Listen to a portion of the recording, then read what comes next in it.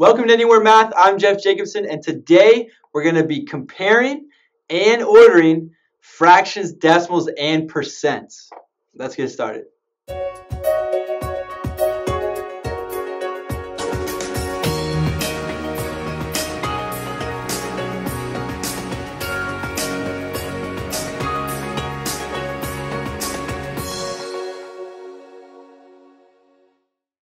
Before we get to the first example, there's one main rule you need to know when you're comparing or ordering fractions, decimals, and percents. You may have heard the phrase, it's like comparing apples and oranges. That's a very common phrase. And basically what it means is it's hard to compare apples to oranges. They're different, right? Same thing with fractions, decimals, and percents. We can't compare them when they're all different. So the main rule with comparing and ordering fractions, decimals, and percents is that you have to make them all either fractions, all decimals, or all percents, and then compare them. If they're not all the same, you can't compare them. Okay? So with that in mind, let's get to our first example. Example 1, which is greater? So we're comparing, here we've got 3/20ths compared to 16%. We're comparing a fraction with a percent. Now again, the main rule, you got to make them, in this case, both either fractions or both percents. Most of the time, either one will be okay. There's one main thing that you should keep in mind though when you're comparing or ordering and you're having to change things into fractions, decimals, or percents. Decimals and percents are fine, right? They're no big deal. If you change everything to fractions, then sometimes you're going to have an extra step because in order to compare fractions, you also need common denominators. So when you do that, sometimes you're going to have extra work to be able to do that. So oftentimes, making them all into fractions is usually maybe not the best choice. So keep that in mind when you're doing these problems. So here we go. Part A, 3/20ths or 16%. So do we want to make them both fractions or do we want to make them both percents? And if you remember what I just said, in my opinion, I think it's going to be easier to make them both percents. Well, 3/20, remember percent means per 100. So it'd be great if this denominator was 100. Well, that's easy for us to do.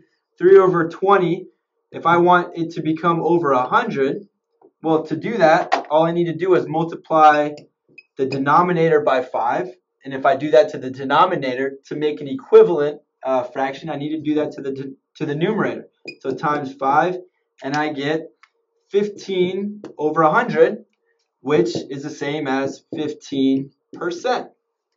So, which is greater? 3/20ths, which is the same as 15%, or 16%? Well, that's easy.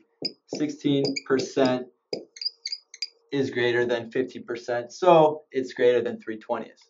So see how easy it becomes when they're both the same, both percents. Then it's really easy to compare.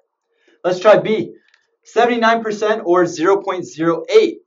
So in this case, we've got two options, and either would be fine. I can make both of these percents fairly easily, and I could also make them both decimals quite easily. So either one works. You don't have to worry about fractions. So let's see. How about we do both? If I'm going to compare them both as decimals, well then I would need to make this as a decimal, and percents to decimals is easy. I just move the decimal place twice to the left. 1, 2, which would mean 0.79. Okay. Well, 0.79 is greater than 0.08, which means 79% is greater. Let's try it the other way. Let's make this a percent. So again, I'll have 79%, and I'm changing 0.08 to a percent. Decimals to percent, you just go the other way. I move the decimal point twice to the right. So 1, 2, and it becomes 8%. So same thing. Either way I do it, 79% is going to be greater than 0.08. So that is greater. Okay. Here's some to try on your own.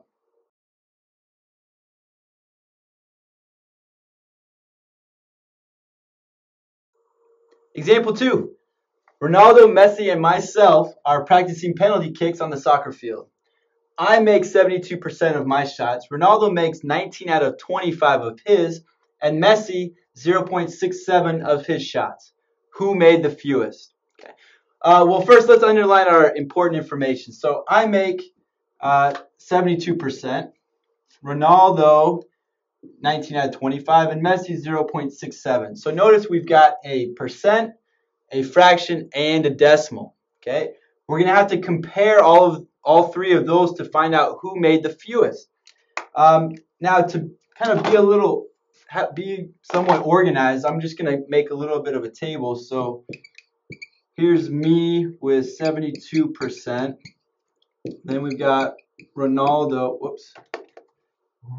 And we've got Ronaldo at, what was he, 19 out of 25. And then we've got Messi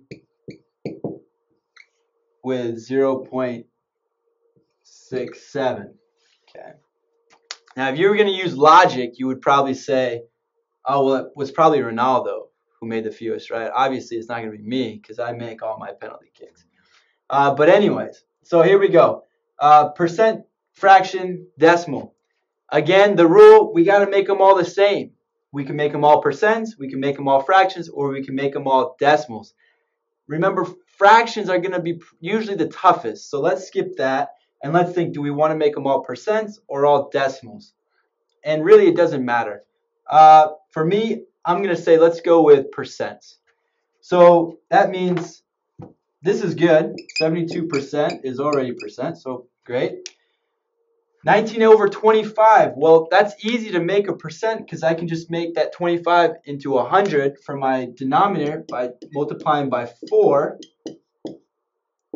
And do the same up here. And let's see, 19 times 4, that's 36. So 76 out of 100, which means 76 out of 100, 76 per 100, which means 76%. So actually, Ronaldo beat me in this situation.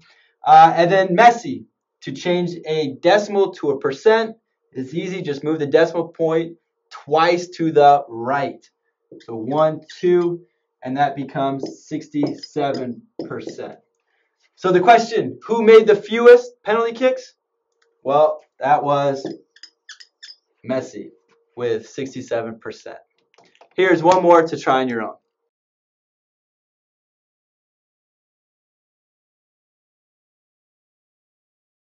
Thank you so much for watching, and if you like this video, please subscribe.